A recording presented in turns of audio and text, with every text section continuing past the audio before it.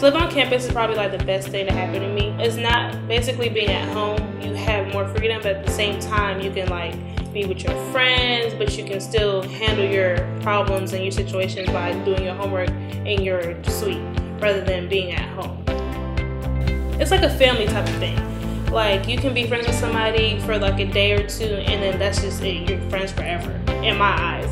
You meet them here, you meet them somewhere else, on campus, in class. That's just how I like it.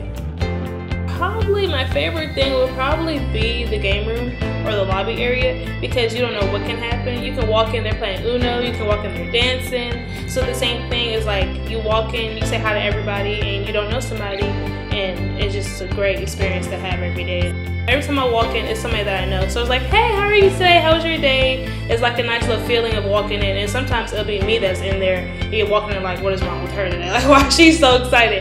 But it's just like the experiment and the environment to be around everybody every day. Because it's like you're at home without being at home.